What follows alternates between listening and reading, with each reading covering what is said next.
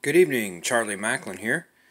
In today's video I want to go over alchemical medicines, the concept of spagyrics, and show you a few tinctures that I've made. First, let's discuss the idea of spagyrics and the alchemical realms. The alchemical realms is a very interesting concept that I heard about from a fellow named Avery Hopkins, who has some great videos on YouTube as well. Kymia Arts. In the alchemical realms, all of existence is categorized from least complex to most complex. At the bottom you have metals, just a simple atomic geometry, and this is where you get the most immortal of substances. As you work your way up in complexity, you get to minerals, you have crystalline structures, you can get more complex behaviors, photovoltaics, piezoelectrics. Many amazing things happen in the crystalline area. This is where computing can be done. And as you go even further up, you cross the line of mortality where you're into the substance of DNA, the thing of life. And this is the vegetable realm. Of course, it is limited in the fact that it does not move, but once you get even higher in complexity, you're into the animal realm with a nervous system. It's animated, and it's the most complex of the realms. Now, spagyric is generally associated with alchemical medicine, but the word spagyric comes from ancient Greek, and it means to draw out or to gather. And this is the idea where you're getting something from nature and extracting its essence and then using it to apply to your body, mind, or spirit. In typical teachings, oils are associated with the soul. Alcohols, which are also called spirits, are associated with the spirit or the mind. And salts and minerals are more associated with the body.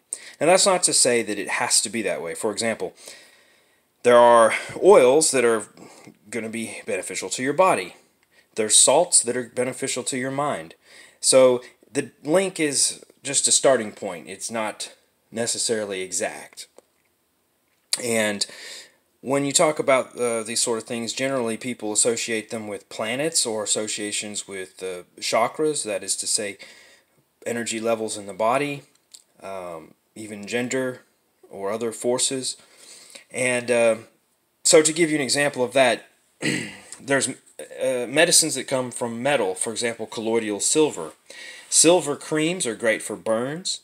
Silver can be used as all kinds of antiseptic type of a material. It's very good substance as a medicine, colloidal silver.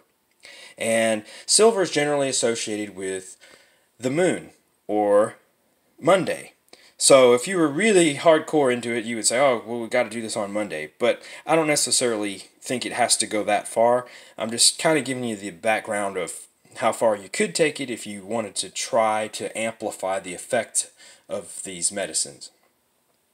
That's kind of up to you.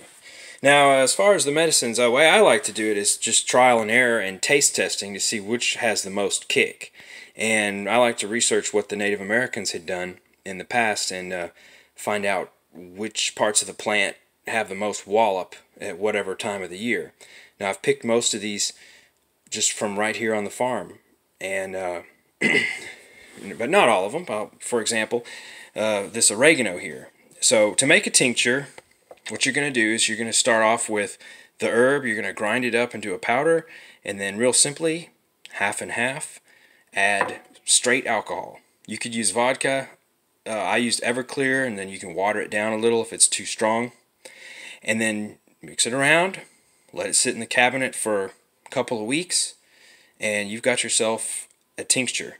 The alcohol pulls the plant essence away from the plant, and it puts oils and other alcohols all together, and you end up with a liquid that you can then put into a nice neat medicine dropper bottle and apply for whatever you need it for. So for example, this oregano is said to be a good antifungal. It's also really good for sore throats, so that's a good one to have around. This one I picked here from a tree. This is the prickly ash tree, and these are the berries, not just the berries, but the husk of the berries from the prickly ash tree at a very specific time of the year when they're bright red. And they dried out a little, lost their color. But these have quite a punch to them. They will numb your mouth. It's a good medicine for like a fever blister or something, like a toothache. It has a different scent than the bark, so it seems to have a different effect, but it's very similar effect to the bark. This is the seeds of that berry, and I don't know what these are for yet, but I'm keeping them anyways. Kind of neat. And you can take these, which I've found by taste testing to be the strongest, mix it with your alcohol, and I added some muscadine grape to give it a little reddish orange color. The muscadine grapes are wild here, and they shrink down to almost nothing, but they're pretty neat. To give this a little body, you can add glycerin. That gives it a little sweetness, and if you're going to make like a throat medicine, that'd be a little easier on the throat than straight alcohol. These are just some of the same berries left over.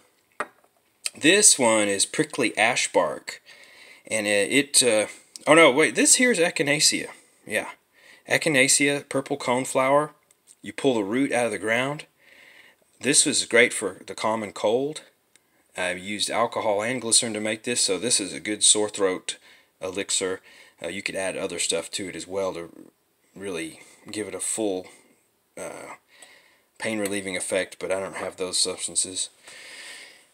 And this is the prickly ash bark. It turned out it was a bright green, and it aged a little. More of an olive color now, but it comes from the bark of the prickly ash tree. Again, this is full strength with alcohol. Be a good numbing tincture. You could put it on a canker sore, a toothache. I've used it. I had a cold the other day. Used it on a sore throat. It does work, but it's so strong with the alcohol that it's a little bit harsh. I really prefer this, echinacea or a syrupy version of it, of the prickly ash bark, like this one over here that I used from the berries. This is what prickly ash bark looks like, by the way. It has thorns all over it.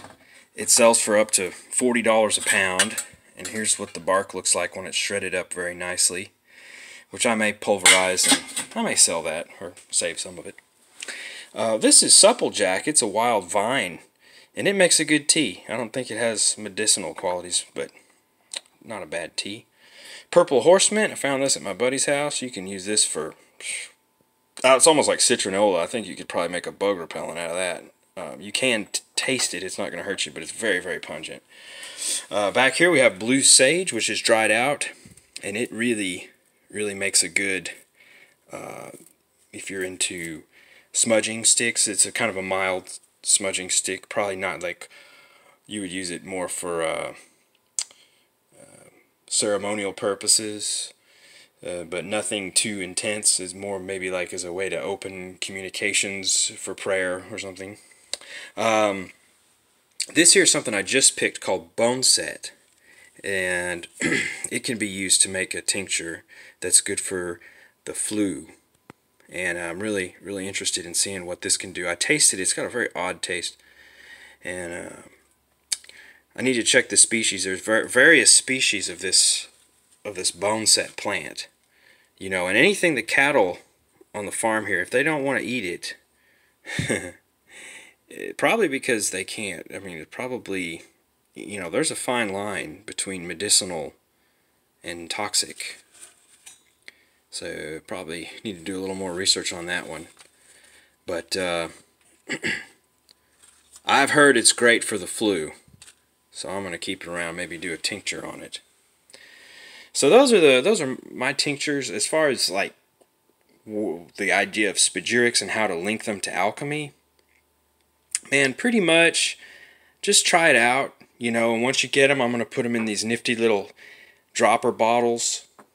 You could pour it out in a spoon and put it on your sore throat during the time, cold and flu season. And I just test them out for strength when I have a cold, and the day of the week. Like for example, this substance here, it's going to be the prickly ash, this one and this one here. These are going to be associated with Mars. That would be the classical, hippie way of looking at the energy approach of it. I don't necessarily think that I need to take it on a Tuesday because it's said to be associated with Mars. If I have a sore throat on a Friday, it's medicine. And as far as like trying to link, well, it has an alcohol and an oil, so it's for your mind and your soul. To me, I just do what works. If it fixes this sore throat and it numbs the pain where the pain needs to be numbed, then there you have it. Now, someone else, feel free to take this medicine concept and expand it and say, okay, well, I'm going to take colloidal silver on Monday because that's the way it should be done. Hey, man, try it out. It might work. But you're into faith-based healing at that point, and there's nothing wrong with that because mind is a very powerful thing. But scientifically, it would be hard to test. It would be time-consuming to test. It'd be interesting, though. But anyways, I really wanted to show you these. I hope you enjoyed this video. Basically, I was telling you last time I'm going to do action for you. Well, it rained here in Texas for, I don't know, weeks? So I haven't been able to do the pyrotechnic thing outside. But I will leave you one little sample of the pyrotechnic mixture that I promised I would burn.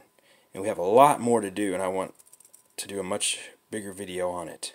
But this will just be kind of a little parting gift for you.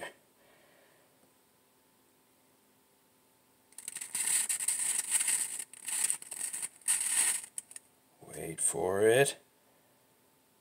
Wait for it. Not yet. Stay on target.